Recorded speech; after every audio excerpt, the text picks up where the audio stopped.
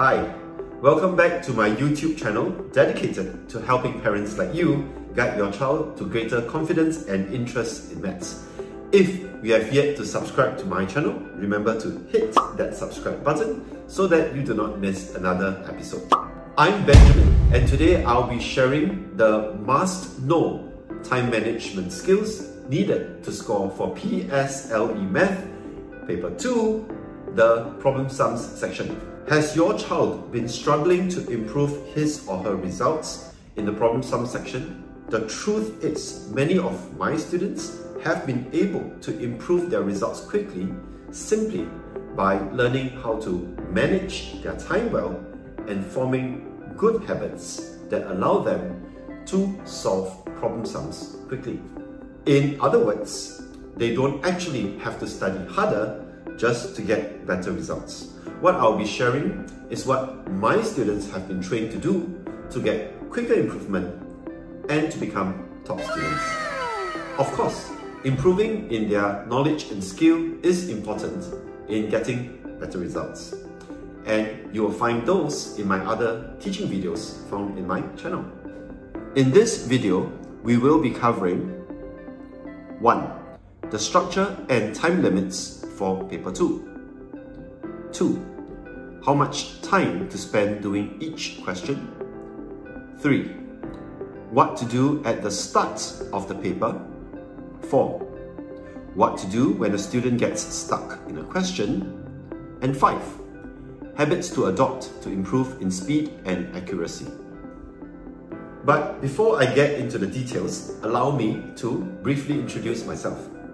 I'm Benjamin, author of 18 math guidebooks found in all major bookshops like Popular. I'm also the personal tutor to more than 2,500 students who have gone from borderline to top students by using the same methods that I'll be sharing with you to get those top results. Let us start with a good foundation by being familiar with the structure and time limits for Paper 2. This may surprise you, but many of the students that I meet do not know how much time they have for the paper and how many marks each question carries. Obviously, it is critical to know these things well to properly prepare for the exam. Ask your child to make sure that they know what I'm about to share with you. Total of 55 marks to be done in 90 minutes. First, the 2-mark questions. Questions 1 to 5 carry 2 marks each with a total of 10 marks. There are 5 3-mark questions for a total of 15 marks, 5 4-mark questions for a total of 20 marks, and 2 5-mark questions for a total of 10 marks. So now that we know the structure, let's next talk about how much time to spend for each question. Keep in mind that this is a rough estimate and that your child should be trained to handle the questions within the time limit and to develop a sense of how much time to spend on each question. Time allowance for problem sums, PSLE Math Paper 2. 55 marks with a time limit of 90 minutes. This means that there will be about 1 mark for about 1.5 minutes, including the checking time. How many marks per question and how much time? For the 2-mark questions, it should be solved in a total of 10 to 15 minutes. For the 3-mark questions, each question should take 4 minutes. For the 4-mark questions, each question about 6 minutes. And for the 5-mark question, each question about 8 minutes. This includes checking time. During practice, make sure that they complete the questions within the time allowance for each question according to the number of marks given to develop this sense of timing. On a side note, you can use a simple timer during practice. So, what is the first thing to do at the start of the exam? Is it to begin by quickly answering the first question? The simple answer is no. Before attempting the questions, it is important to take a quick look at all the questions to know what to expect. What to do at the start of PSLE Maths Paper 2. Look through all the pages quickly in about 5 minutes before attempting to start solving questions. Highlight all the keywords quickly. Why? Many students make the mistake of spending too much time at the first question that they have trouble with. They spend too much time trying to provide the perfect answer. As a result, they sacrifice the time that was meant for the last few high-mark questions. So, at the end of the paper, they end up rushing through the questions and doing those questions poorly. But why do they do that?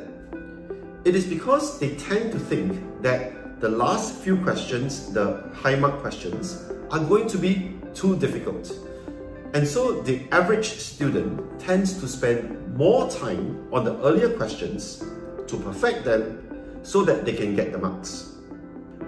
But this is untrue. And they tend to find that out only when they are almost out of time, when it's too late. Oh, no. The truth is, these are the questions that they would have been able to solve if they had spent a fair amount of time doing it and getting the marks. What a waste!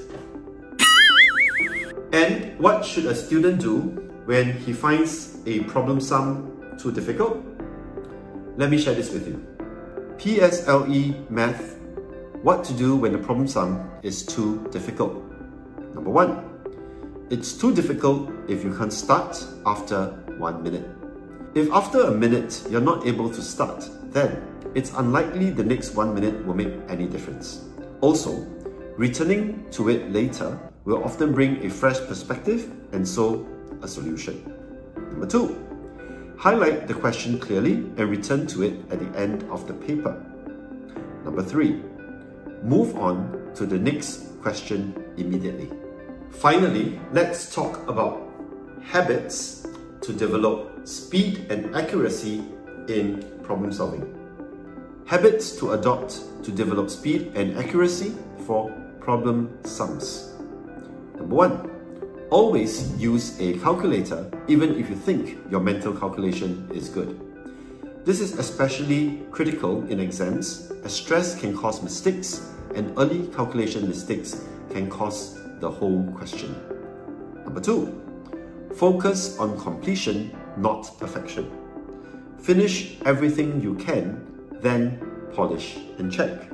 Number 3, do not try to write perfectly if it slows you down. It's very important to be legible, but unfortunately, there are no marks for beautiful handwriting. But there are marks for getting the question correct.